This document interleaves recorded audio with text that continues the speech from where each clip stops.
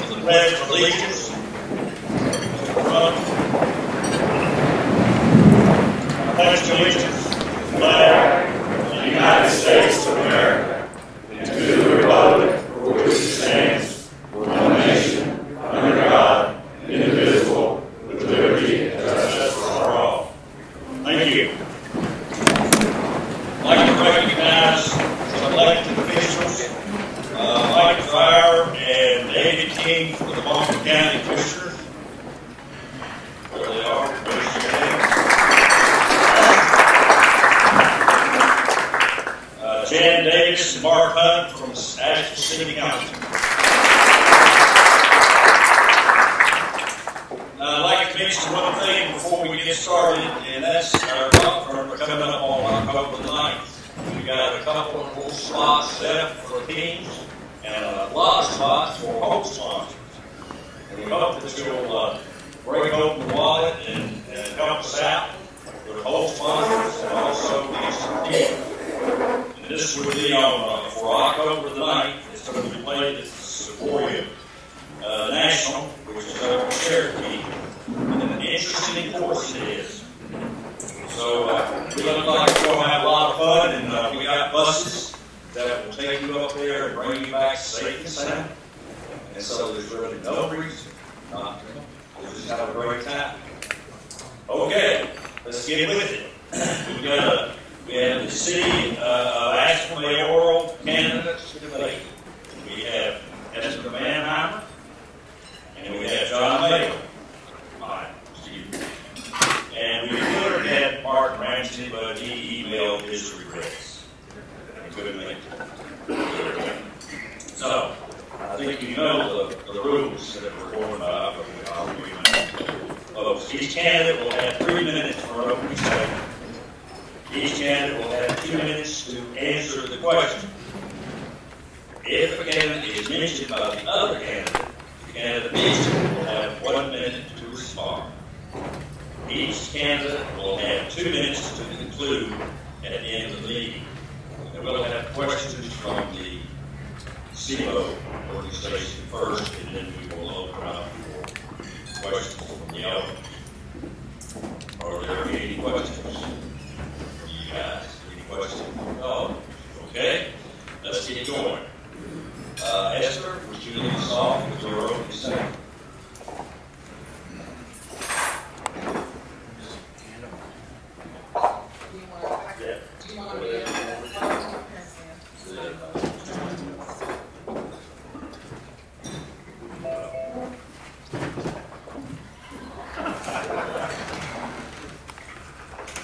Thank you.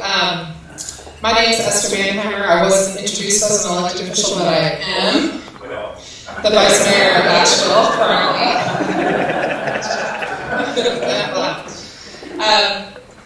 Let me just start off by saying that I've been appearing before CIBO for a long time now. I've enjoyed that. And what I've come to understand about this group is that this is a group that deeply cares about this community. It deeply cares about Asheville and the future of Asheville. And you all are invested in Asheville and the future success of Asheville. And that is a great thing, and I share that goal. Along with you, I want to see this community succeed, and I'm committed to that goal. And that means that Asheville needs to be a place where you can easily invest your time and money and effort here, and you can work with a city that will work with you so that we can succeed together going forward. Many of you already know me. Some of you may not yet know me, but I am a straight shooter. I'm transparent. I'm open door. You can call me up. You can show up. You can email. You can always talk to me. We may not always agree on everything, but I talk through the issues. I'm concerned about the outcome. And again, always knowing that I share the goal that we are going to succeed together. And we're going to ensure that Asheville is the place where people can invest. On a personal note, just a little bit about me for any of you who don't know my background. I am a partner with the Van Winkle Law Firm, which is just across the street here. I've been with Van Winkle since 2002. I am married to Mark Harris, who is a high school teacher and wrestling coach at Manheimer High School and is in the picture on your table, along with a picture of our three boys who are 6, 9, and 11, and all attend public school here in Asheville. My husband and I are lucky enough also to have all of our grandparents, our children's grandparents, living in this community as well. And you can see that it's important to me personally that this remain a place that's wonderful, vibrant, and succeeds for all of us so that we can continue to enjoy Asheville. I'm going to leave it there, cut my time a little, not use up all my time, and leave it for some questions. Thank you. Thank you, Esther. John? Good afternoon. My name is John Miall. I know a few of the folks here. I've been a lifelong native, lifelong resident of Asheville. Born in West Asheville. Graduated from Asheville High School in 1970. Graduated from Montgomery Anderson Junior College in 1972. And graduated from USC Asheville in 1975. I went to work for the city of Asheville, in all honesty, thinking I might spend a couple of years there before I moved on to life. And 30 years later, I was walking out the door retired. So my life was not exactly what it started out to be, but it could not have been better. I learned very quickly in my city experience that I'm very passionate about serving, whether serving the community through city government or through boards and nonprofits in the community like United Way and Red Cross and Girl Scouts and Family Services and also the Counseling Center. I've tried to do my part to make Asheville the community it is today and to make it better at every turn. I also have 3 adult children, all of whom live in the Asheville area. My oldest daughter and her husband and their 3-year-old live out in the South Asheville area in Forest. My son and his family just are finishing their first home out in the Fairview area. And my youngest daughter lives more or less south of downtown Asheville and is due to be married next June. So we were looking to fund a wedding if anybody would like to contribute to that. I am genuinely touched by the outpouring of support and interest I've encountered in this campaign. Everything so far has exceeded my expectations. I have a wonderful team, starting with my wife and my manager, Tom, and a great committee. I want to say, too, that it was especially rewarding last week. I've been very pleased to see employees all the years I was there. I retained those relationships. But last week, we were so blessed to receive the endorsement of the Police Development Association, which is one of the 2 major law enforcement organizations in the community. PBA representing, of course, local law enforcement, police officers, deputies, and the State Highway Patrol in the Western North Carolina region. I think that's a tremendous vote of confidence from perhaps the people that know me best, the people that I worked with and served with for many years. I have a couple of things I want to get into today, hopefully in the question and answer. I'm very, very concerned about the city's financial or fiscal position. We will talk about that. But there are 4 key components to my campaign I'm going to leave you with at this point. And it's an acronym called SAVE. The S stands for stewardship. I want our elected officials to represent this stewardship. A is for accountability. I'm as frustrated as some of you are that every time I turn around there's another explosion in city government. We need accountability. V is for vision, and E is for experience. And with my 30 years inside, I can now know the organization inside out and bottom up. Thank you. Thank you, Mayor. Vice Mayor, I'm going to ask you the first question. That's all right, from CIBO. What are the top 3 things you will change if you become mayor, and why would you change them?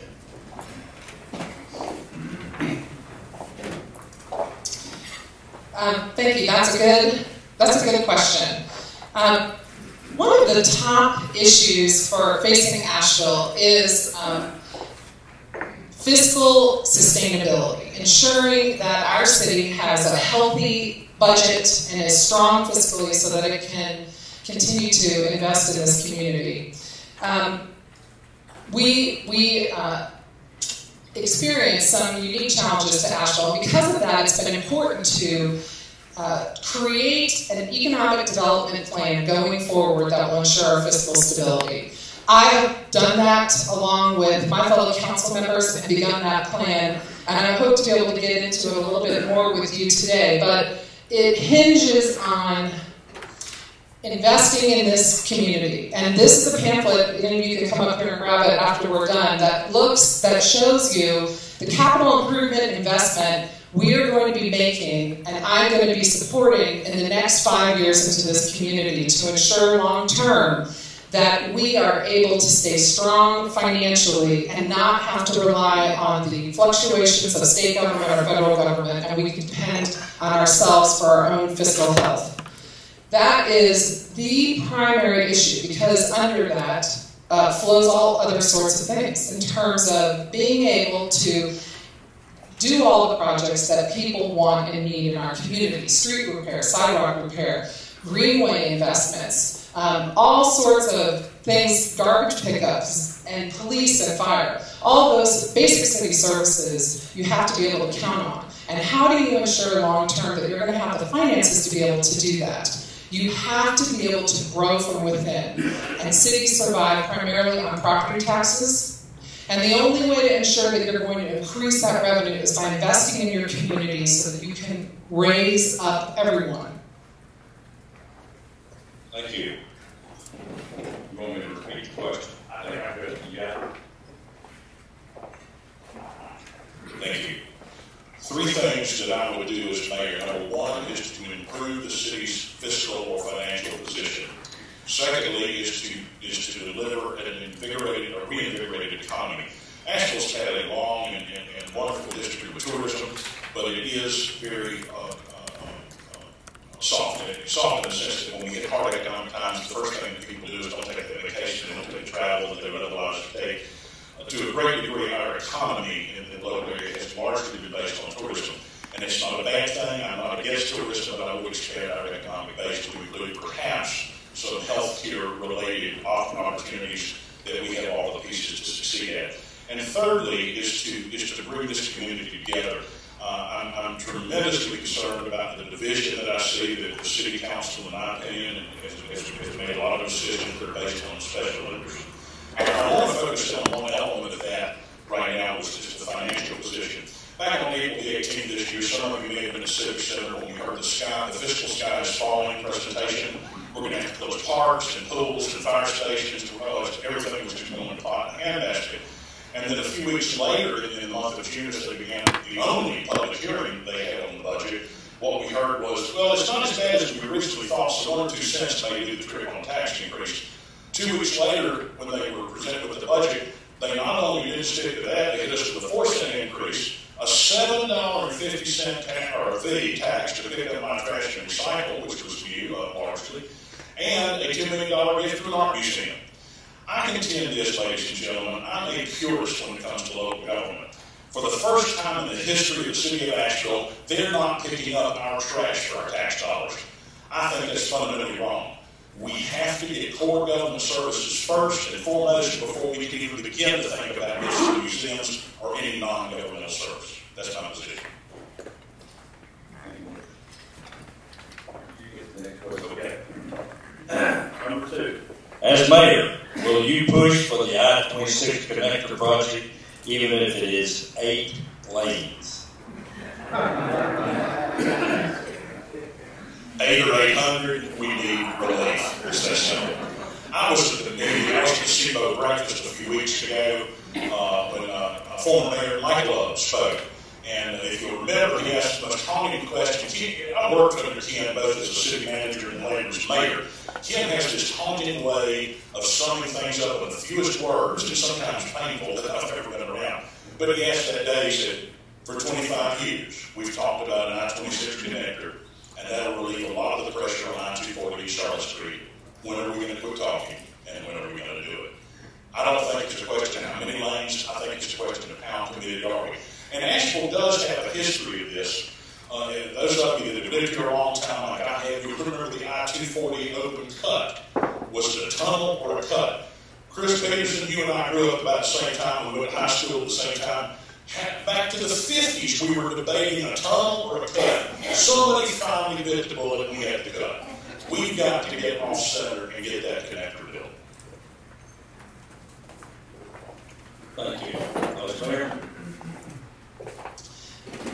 I'm going to support the I-26 project, of course. We need the I-26 project. That is not a question. And we have been stymied in moving that forward. There is a working group right now. I've got Mark Hunt in the room, and David King isn't on the working group, but Joe Belcher is. And Jan, I'm not recalling it. You are as well, that's right. These folks recognize, and I recognize, that it's only through partnerships that we're going to be able to get I-26 done. The state needs to recognize that we are working with the city and the county and our local partners to come to an agreement about the I-26 project. They don't want to fool around with us if we're going to sit around and fight about it. And so that's not what's happening anymore. There's a lot of constructive work that's happened. Former Mayor Lou Bissett is also involved in that project, and they're closing in on an agreement about what to recommend in terms of the I-26 project. And to be honest, I'm not sure if the recommendation is going to include 6 lanes or 8 lanes or whatever the case may be. But whatever the recommendation is, I'm going to support it because that's what it's going to take. We have to have all of our community leaders support that project, make that known to the state if we ever hope to move up in the ranking in terms of being able to get it financed and constructed in a timely fashion. Thank you. You want to stay up? Any question? Number 3. Do you feel the stormwater utility that collects the monthly fee is effective, and why? That is a good question. This last July, we saw how effective some of our stormwater infrastructure was when we saw some slides happen in different areas. And we know that we need greater improvement and greater work in stormwater infrastructure. The question again is whether we need it or want it, or... Do you feel that the stormwater utility that collects the monthly fee is effective? It's effective. And why?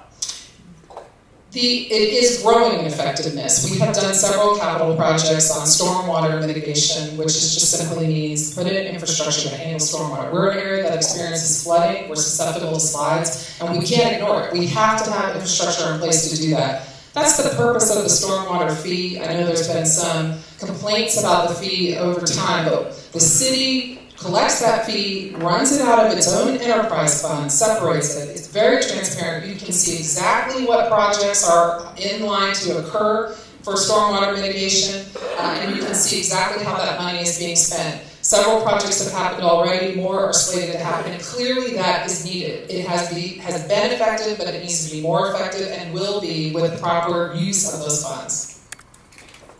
Thank you. In a word, no. I am a big proponent of measuring outcomes. I have yet to see the metrics. I have yet to see any measures. I have yet to see anything that tax or that fee has gone to improve. We need to be able to measure things when we're paying fees and taxes for it. That said, let me expand the question just a tad further. I would advocate for a complete review of all city fees. Let me explain why. This summer, my wife and I put in a new heating and cooling system in our home, energy efficient. We did as green as we could afford to do. And I get a certificate that says that I could get a credit from Progress Energy for having done that. We submitted that. And then I get a letter from the city inspections office. I didn't apply, I guess they picked it up off of the permitting process. The city inspections office says that if I'm age 65 or older, I may get something. I thought, what, we're only encouraging green if the current council is so green-minded, we're only encouraging green for people who are 65 years of age or older? What about the people like my son who are building a house right now? Why are we not incentivizing them? A final point on fees would be his house. He informed me the day before yesterday something I'm still trying to get my mind around.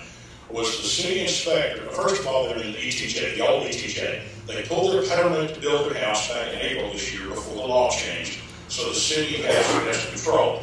Although the city would no longer exercise of inspection authority in the ETJ, they were grandfathered in because they pulled their permit. The inspector came out the other day and was doing what they thought would be the final inspection prior to moving in, and said, well, you still don't have any grass growing. They sown the grass seed, they had the straw out, but the fellow told him, he said, until I come back and see no 3 square foot area in the yard without a blade of grass, I cannot pass your CO.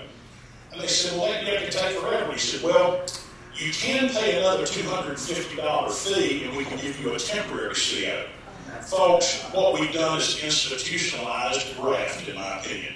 If that grass needs to grow that bad, let it grow. Thank you.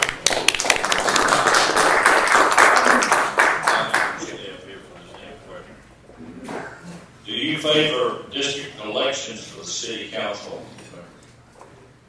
I do not.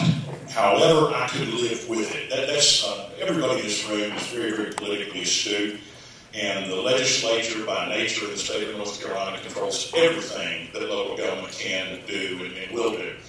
The legislature can change that anytime they choose to. I would live with it anyway. Now that said, I can take you back again through the history of my experience in City Hall. I worked with what I consider some of the giants in city leadership over the last 40 plus years. I saw men and women who were elected to public office, and some of those folks exist on the council right now, who have a vision for an entire city, not just a neighborhood and not just a district. I think we further segment this community when we go to district elections. If that's imposed upon Asheville at any time, I would hope we would have at least a mix of districts and at-large representatives elected, and certainly keep the mayoral office at large. So, I don't favor it, but I could live with it if we could get it done right. Thank you. Vice Mayor. I'm fairly neutral on whether or not Asheville has district elections. It's unfortunate that it might be imposed on us, but I don't see that it would be a great harm. The proposal was to divide the city into 5 districts and have one at large, and then the mayoral race at large. And it does encourage representation from areas of the city that might not traditionally have representation. So it's somewhat of a sort of political science academic conversation, if you will. I do think that Asheville is a little bit small for district elections. We're only 85,000 people, so it would be a little atypical to have a city our size have district elections. Thank you. You ready for your next? All right. All right. Number 5. Do you favor the continuation of an appointed Asheville City School Board, or do you favor an elected Asheville City School Board, and why? Well, it would be great if they were elected so I wouldn't get blamed for appointing them. So selfishly. But I do think that it's a difficult job to do, to serve on the school board. We have an elected county school board and an appointed city school board, and I think that you definitely get a different type of person who's willing to run for office to serve on a school board rather than be appointed based on qualifications by a city council. So again, something of a bit of an academic discussion about the pros and cons of both. There are pros and cons of both, and I think the biggest pro for an elected school board is the accountability issue. And I think that people would feel that that was better addressed through an elected school board. Thank you. Thank you. I would actually favor direct elections to the school board after a preliminary conversation involving the entire community on whether or not we sustain 2 school systems going forward. Asheville is one of only 3 counties that I think is only 3 of the 100. 97% of the counties in the state have a single school system. I think we have to have that conversation. That city school system represents 15 cents on a tax rate for you and I as city residents. I'm not married to the idea that we keep it or that we merge it, but I am married to the idea that we need to have a conversation about why that needs to continue. Once we have that conversation and have a decision as a community, then I think it's appropriate maybe to consider whether to make the people that are currently appointed more directly accountable to the people they serve elections.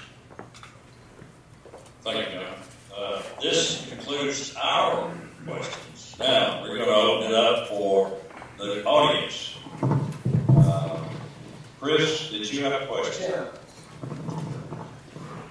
I live in North Asheville, and there's been, under the current city council, 3 studies, spending in excess of $50,000 for each study. Each study has said, don't do this, it's going to cause chaos to change it from 4 lanes to 3 lanes with a bike lane. Now, if you travel that street, anybody, from 4 o'clock on, it's packed. Now that this council has again kicked it back to P&Z. So I'm asking, as mayor, what do you plan to do with this situation? So what Chris is asking about is the Charlotte Street study that was just recently concluded regarding whether or not to take Charlotte Street from 4 lanes to 3 lanes. I too live in North Asheville and travel Charlotte Street and have experienced it as well. And it is not going to P&Z, it's going to go back to planning and economic development. And the issue is, how do you balance continued economic vibrancy, supporting those commercial businesses along that strip, and accommodating the neighborhood's need for better sidewalks, better pedestrian ways on Charlotte Street? I think that we're realizing that a bike lane is not going to fit on Charlotte Street. There's just not going to be enough room.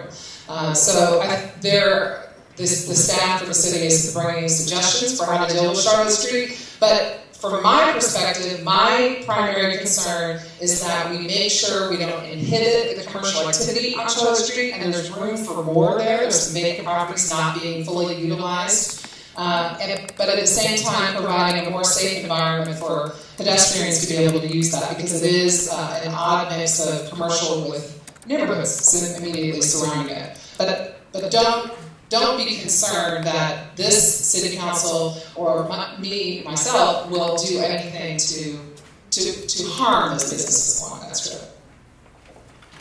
Thank you. I couldn't agree more.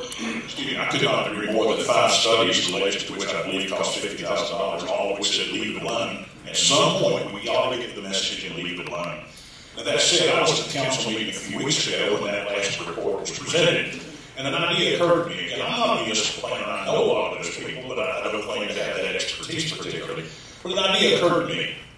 We need what traffic lanes we've got to move traffic. That is the first and most purposeful use of a road. We need to move traffic. The sidewalks are a mess presently. I clearly understand because of the number of driveway cuts. We've got businesses, a mix of businesses and some residential, I think. But the bottom line is we're stuck with what we've got. And then the idea occurred to me is, why don't we ever get out of the box? What's the possibility? What's the possibility of the city looking into acquiring a right-of-way to the rear of some of those lots on Charlotte Street for a sidewalk and a bike path? Might that not be more conducive to keeping traffic flowing and accommodating all the needs that people say they have of that corridor? I'm just saying, we seem to just get stuck on, we'll keep hiring consultants until we hear what we want to hear, which is reduce it to X number of lanes. I think we need to get way outside the box on Charlotte Street and look at all the possibilities. Thank you, John. Question?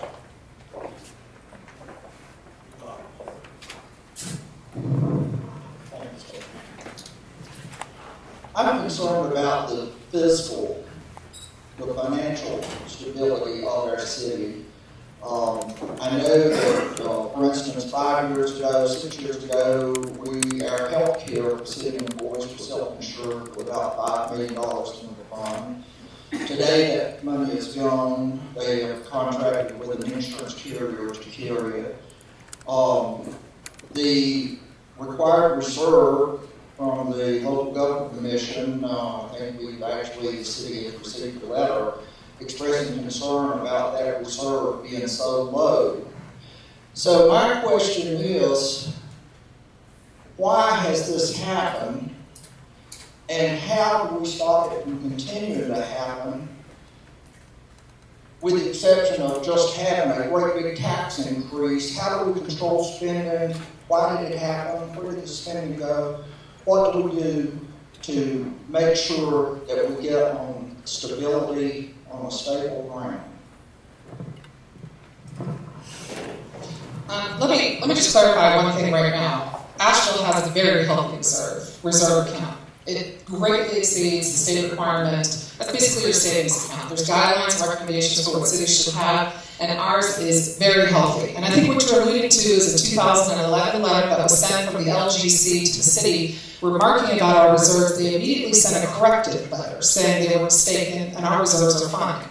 And I think that's what you're talking about. That is not a concern. Many of you know our city manager, Gary Jackson. He's been with us since 2005, and he's done an excellent job of making sure that we keep our finances in line, healthy, we keep our enterprise funds healthy, and appropriate reserves. The issue, though, for Asheville is that we don't enjoy things. We don't get a bedroom tax. We don't get a food and beverage tax. I'm not standing up here advocating that we should. It's just a reality. So we need to be able to operate with property taxes, sales taxes, and fees. That's a city's bread and butter base. And over half of our general fund, which is about $90 million, goes to police and fire. So if you want to be able to be an out-of-the-box city, provide something more for your community and not be run-of-the-mill, you've got to be able to have the resources to do that. And how do you do that? You've got to grow your city. You've got to make it a place where you can invest and you can grow your business. Because when you grow your business, you enhance the value of your property, you pay your employees well, and that brings something to our economy as a city, and we can pay for things that everyone enjoys. That is why the city has partnered with the Chamber of Commerce in adopting the 5x5 plan, which is an economic development plan that looks to seek a diverse economic development plan so that we can grow our economies in the various sectors that Asheville is good at, what we already are good at, and expand and grow on that, whether it's medicine, whether it's the arts, you name it.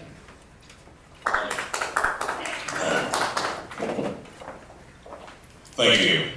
At the infamous April 18th meeting at Civic Center I referenced a while ago, one of the things I heard Lauren Bradley, former finance manager for the city of Asheville, state was that our expenses, the city's expenses, are increasing 5 times faster than revenues. Think about that. So I went back and looked at the city's website. All this stuff has to be put online. The city's unaudited financials for the year ending June 30th of 2011 showed that in that 12-month period ending June 30th of 2011, the city's revenues increased 3.8%. Now, folks, I don't know about you, but I didn't get a raise that year. I said it wrong. It's 2012, but June 30th, 2012. But I didn't get a 4% increase in pay in 2012. Did you? The city's latest audited financials posted online show that last year they had an increase of 2.6% in revenues. I submit to you that if you have 2 years that show 3.8% and 2.6% increase in revenues respectively, and your expenses are growing 5 times faster than that, you don't have an income problem, you got a spending problem. And that's where I think we fundamentally need to focus. I'm so glad that Ms. Manheimer referenced a letter in 2011. I have something I received recently from a public records request from the Local Government Commission. Those of you don't know that, don't like that. The Local Government Commission is a government entity out of the State Treasurer's Office in Raleigh that has absolute total control over everything to do with local government finance. In January of 2011, they wrote a letter to the mayor. That's because she's the mayor, it wasn't because she did anything particularly wrong. And they really, really spanked the city. Number one, that the city's fiscal year budget ending June 30th of 2010 was supposed to be, the audited financials were supposed to be in LGC's hands no later than October. The LGC didn't receive those until January of 2011, 6 months late. Further, there were 2 material deficiencies noted in the city's unaudited. Funds coming in, revenues coming into a fund were overstated, and expenses going out were understated. And lastly, bank reconciliations weren't being done. They're not even balanced in the checkbook, ladies and gentlemen. I have none. Thank you. Everybody for the microphone. Please.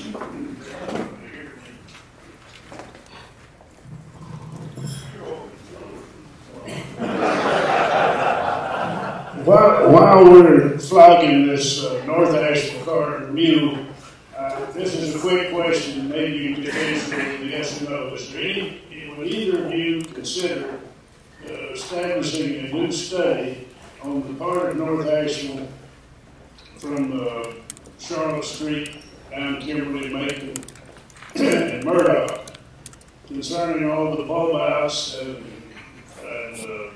center things, all that concrete we put in there after we extorted $350,000 from the road park in, put it in there. In regard to the effectiveness of that so-called safety program and the dangers and the lack of safety. Yes, sir, go ahead.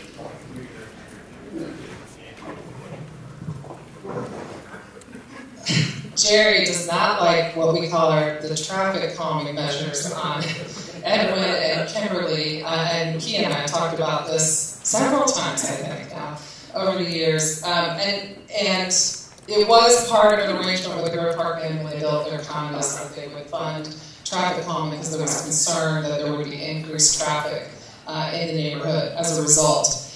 And there were some hiccups, I think, in terms of people learning to drive around them and not over them. Although periodically, sometimes people still drive over them. At this point, I think the community has absorbed them and figured out, for the most part, how to maneuver around them. And the neighborhoods have very much enjoyed planting in them, if you've seen it, used them to landscape the streetway. So it would be hard to reverse course in that regard. I think, Jerry, would be challenging. But I certainly am open to making changes to make streets more usable for everyone, especially vehicles, because we don't want to have streets that are hard for anyone to use or inhibit activity from happening. So I'd be open to some changes if it were needed. Thank you. In the interest of a one-word answer, no. I'll give you one better than that. I would advocate that we get as much of the concrete globs out of the streets as we possibly can. I was the city's risk manager for 15 years. The city self-funds all its liability and a lot of its benefit programs. So I was like the insurance company. Anything that went wrong, I could deal with it. To that extent, from the day the first bolt out went into place, I had claims. People were hitting those things. There's no, again, I said a few minutes ago, the purpose of a paved road is to express traffic. Everything else we do that inhibits that creates a problem. I am a tremendous advocate of slowing people down. Perhaps we need more officers on the street. Perhaps we need more tickets written. I don't know what all the solutions might be to getting people under control if they're speeding and driving recklessly. But I can tell you, everything we put out in the street not only reduces the flow of traffic, but in its own way raises the possibility of public liability claims against the city of Asheville. I was never a fan of them. I didn't like them when I was in City Hall, and I seized them to be able to remove as humanly possible. Thank you. Question? I'm a city planner, and I David. Start. You next. Based on a tip from a city employee, I had a public request for information to see how city employees have gotten raises over the last couple of years. The research showed that department heads mostly have been given raises over the last couple of years, while the people at the lower end of the totem pole were not able to have raises. So my question is, will you continue to encourage picking favorites with giving raises to city employees, or will you have a different approach? I think the premise of the question is incorrect.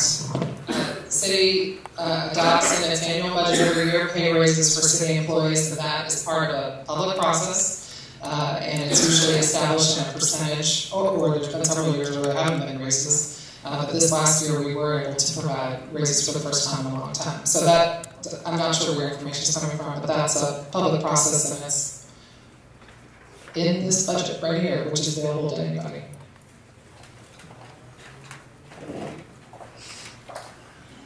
Tim, the first half of my 30 years in local government roughly were in the human resources department, so I'm very close to the issue of pay and benefits. That said, I saw this cycle play out many, many times over 30 years. What we typically see happen is the city will invest in a pay plan. We even bring in consultants to help us decide what rates to pay are commensurate with market rates for those positions. And other cities, the same size or roughly the same size as Asheville. We devote ourselves to a pay plan, and everything goes good for a couple of years until we hit a little economic bubble. There's a bulb out in the road or something that trips us up financially, and then we stop. And then after a couple of years, our pay lag is so far behind that we have to start the process all over again. So to that extent, what you described is not new, but here's the part that's troublesome. I have seen similar information on city payroll that indicates that some people got raises in the last 3 years while others did not. While the people that police our streets, pick up our trash, put out the fires, the people we depend on for the quality of life we expect in Asheville got nothing. Some people pretty far up the food chain did in fact get raises. That's flawed. We need to treat people the same. Fact, the Asheville Police Department last week had 2 more resignations.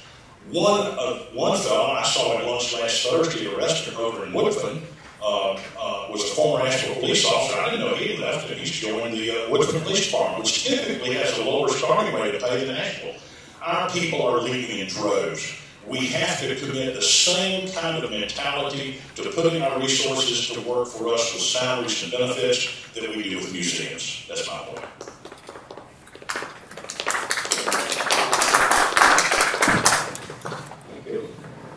As someone interested in the growth and the economic expansion of the city within our now very tightly determined boundaries, I have a question about consistency in local government. I've always been taught that consistency in government is a cardinal virtue. It has predictability and gives people a chance to understand the long-term picture of where the government is heading.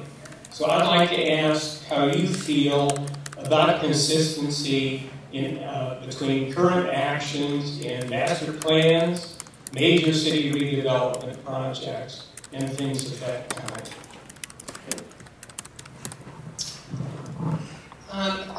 What I would say about that is I do think that it's very important that when you're trying to make decisions for a city, that you be able to have a context for making those decisions. You've got to have a plan. It is irresponsible to just pull something out of the sky and say, well, that sounds like a good idea today. Let's fund that. Let's do it. So what the city of Asheville, like well-planned cities, has done and is doing is to put together transportation master plans, multimodal transfer plans, economic development master plans, such as the one I've mentioned, so that there is a plan for how to make sure our city grows and is vibrant. And it's within the context of those plans that you're able to make those year in and year out decisions about funding, about changes in city policy, or whatever the case may be. And that doesn't happen overnight. These plans are multi-year plans, and that's simply what it takes. And I think that sometimes there's an impatience with the fact that a change doesn't happen one day or 1 week. But I think we can agree that the Asheville that we knew many, many years ago is very different from the one we have today. And that's because of planning and investment that has occurred. And within the last several years, I have been a part of that planning process and can see it moving forward, making our community stronger.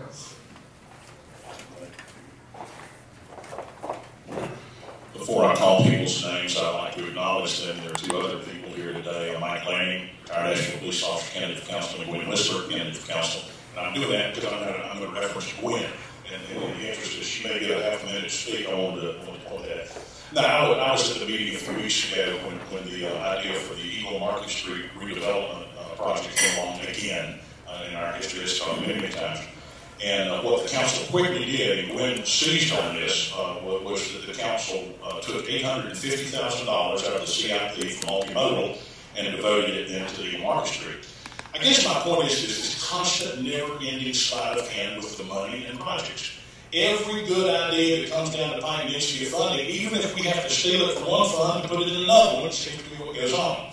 My manager, Tom Duckett, had a tremendously successful career with a major corporation in the private, very much for-profit sector. And Tom's got this mantra. I don't know if they gave you that in training or if you developed it over time, but Tom reminds me constantly when we have conversations, past behavior predicts future behavior. And to that extent, I would leave you with a thought on this question. Are you better off now than you were 4 years ago?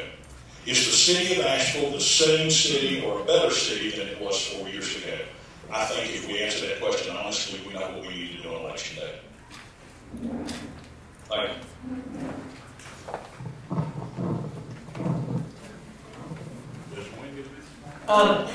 A lot of your tax base is in the Central Business District in downtown Asheville, and I would like to know what you, if elected mayor, would do about the cleanliness issue, the increased graffiti.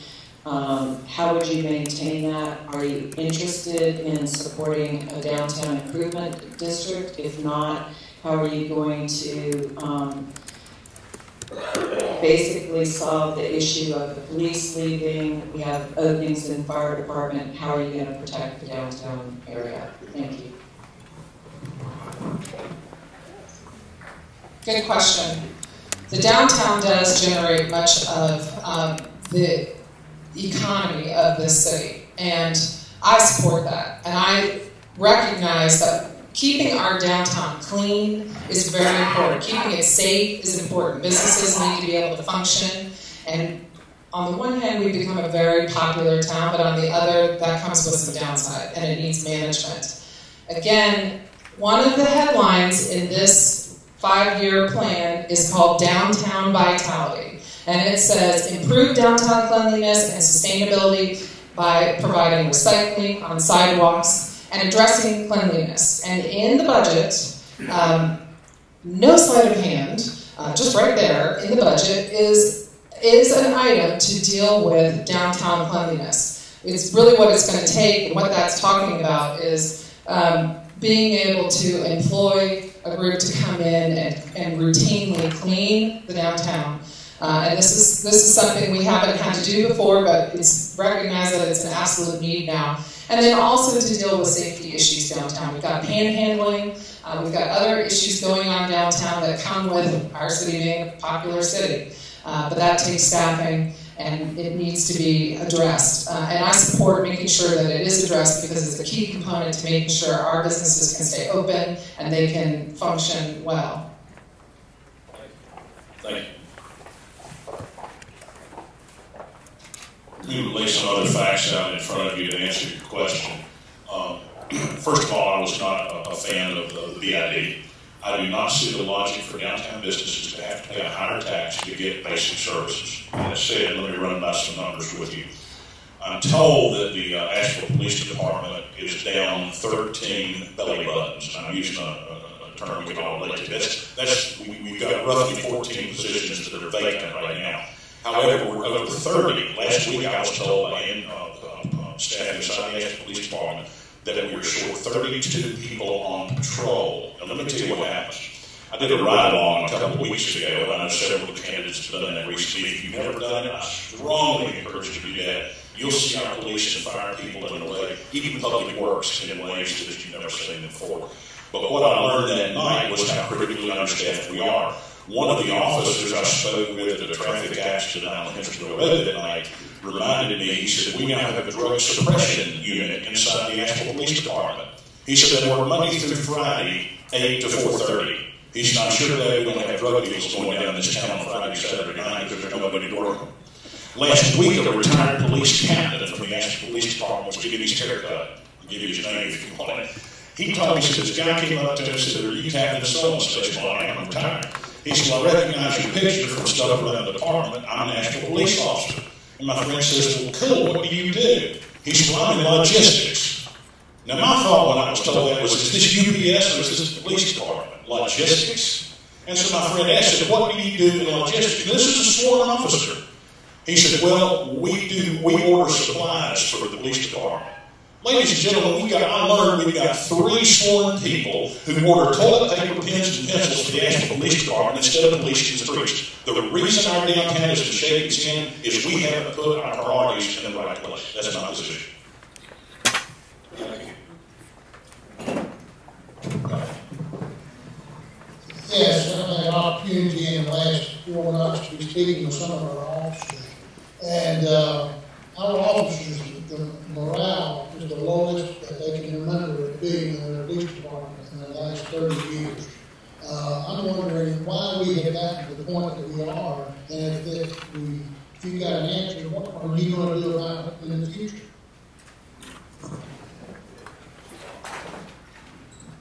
Yeah, going back to my initial comments today, the same concept that A was accountability. I don't think we have any accountability for when things go wrong. I think I sincerely, my heart goes out to the police chief, Chief Anderson. I've got children. I've raised 3 children. Those of you that have had children and been through those teen years, you know how incredibly tough they can be. I don't want to mix personal issues with professional performance. But that said, there are clearly problems inside the Asheville Police Department. Tonight at 7 o'clock, I think it is, there's a meeting at the Kenilworth Presbyterian Church that was precipitated by a letter written to the council last week by a husband and wife who have been very active in their community watch program. And the letter clearly says, we're afraid to even go to the grocery store because people will break into our homes and our cars when we're gone. Folks, we've reached a very dangerous point in this town with law enforcement and security, and I think we better redouble the effort to see what's wrong. One other thing I point out, the council or the city manager has recently, I should say the council, the manager has hired 2 consultants, I believe, to come in and help evaluate what's maybe wrong and what can be done about it. One of those people is the same consultant whose work resulted in the hiring of Chief Anderson. Again, where's the accountability of the same people that bought the chief here or some of the same people who are going to decide what can be done to make it better? I don't think we have accountability.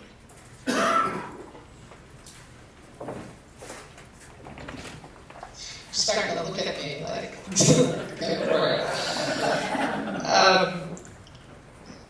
let me just say that I am concerned about Asheville, but I don't see it in the negative light that I'm hearing today from my opponent. And I think it's unfortunate that all you're hearing is negative, because it's clearly not all negative. You all live here and enjoy this community and don't seem to be running away from it. We have a challenge in the police department. We got a problem, and it needs to be addressed. And it's being addressed right now. Your city council is not in charge of hiring and firing police officers. That's not what your city council does. I can run into one in the barbershop. I can go to the Fraternal Order of Police and talk to them, and I do. And we got a problem. It needs to be addressed. And I have impressed upon our city manager that it needs to be addressed right now. And he understands the urgency of that. And that is why this review is taking place. And I expect and will insist that fast action be taken to address it. We're not going to have a community that is unsafe. We strive to be the safest community in America. That's one of our strategic goals. So that's not an acceptable situation. It's not going to be acceptable to me. But it is being addressed, and I don't want all of you, running home and buying new security systems for your house, because you don't need to do that. That is not the situation we're facing. Thank you. You want to address your negatives? Only to note that Ms. Manheimer, and it was for her to rebut my rebuttal, Ms. Manheimer points out that one of the goals, critical goals for the council and their goals for this year is to make Asheville one of the safest cities in America with the metrics to demonstrate that. Now, that's what it says. The latest crime rates show Asheville's crime rates are up, Buncombe County's crime rates are down, and the rates statewide are down. We can't hide from the fact anymore that we've got a problem with crime in this city.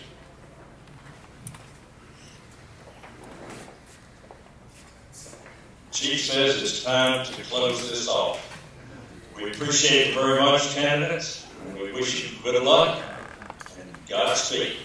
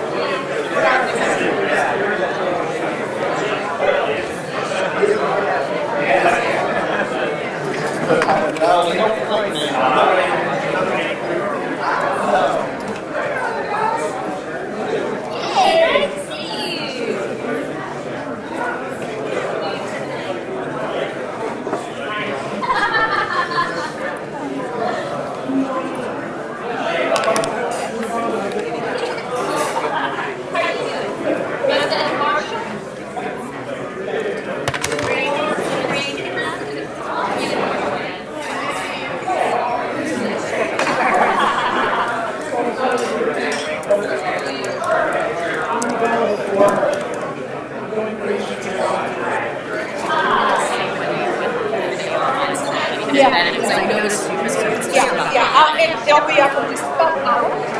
I'll send it to you. Thank you so much.